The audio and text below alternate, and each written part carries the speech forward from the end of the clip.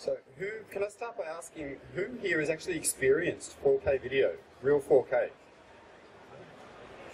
Anybody seen it? Not at all?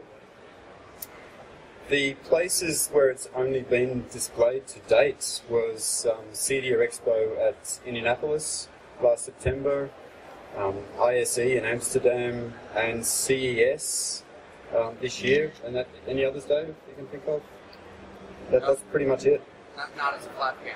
Yeah, so that's at CEDIA Expo in Indianapolis we saw projection, and at CES this year we saw the first 4K in flat panel displays.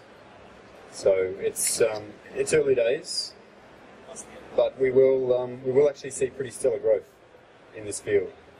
So starting off with what 4K actually is, there's a few different variants of 4K video.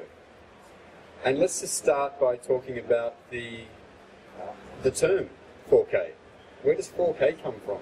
We went 720p, 1080i, 1080p, suddenly we've got this 4K.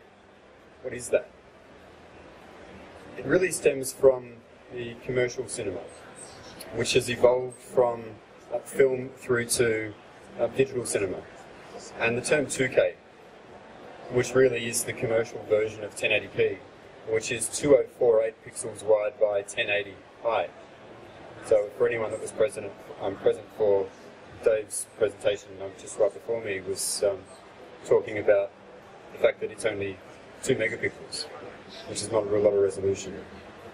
So 4K then doubles the horizontal and the vertical to become 4096 by 2160. So 4 times the pixel count.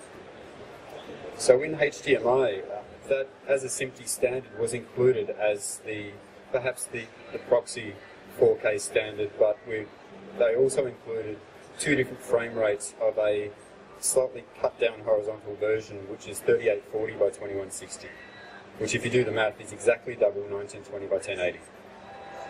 So that's where the numbers come from, and then it comes down to frame rate 24 and 30. The